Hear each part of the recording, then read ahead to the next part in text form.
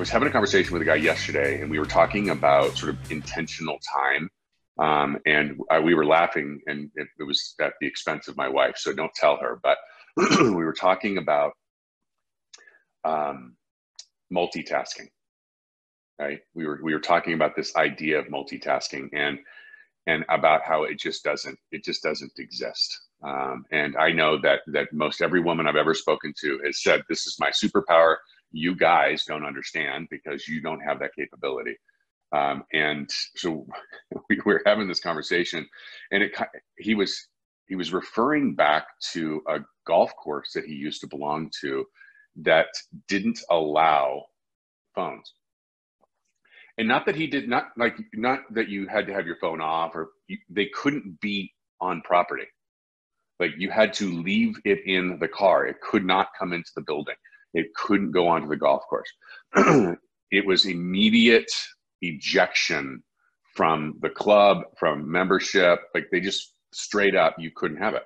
And he was talking about how incredible it was from an experience perspective to be completely and totally disconnected from that thing.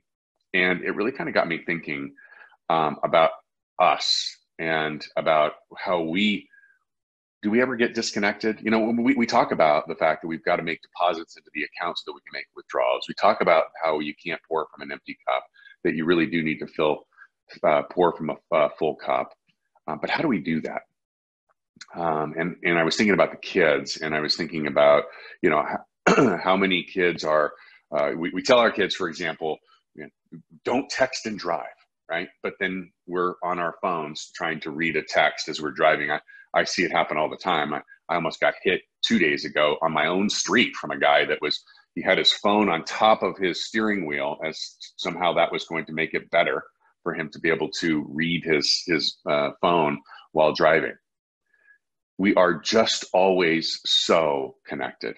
And from a high performance habit perspective, from a GSD perspective, from a intentionality perspective, from a being connected and present perspective, being able to focus on one thing and focus on only that one thing, giving it your 100% attention, becomes life-changing.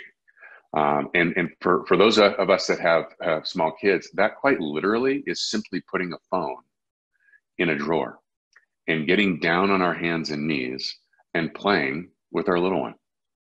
That quite literally is turning the phone to airplane mode when we get in the car, and taking that opportunity to connect with your teenager that, let's face it, they're really hard to connect with, right?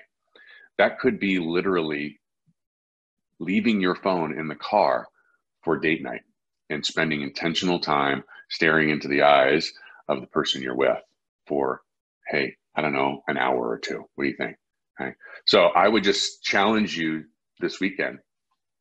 Find a 2 or 3 hour period of time that you are going to pour into one thing. Don't tell my wife, but multitasking isn't a thing. Find one thing, pour 100% into it, and just see the difference it makes.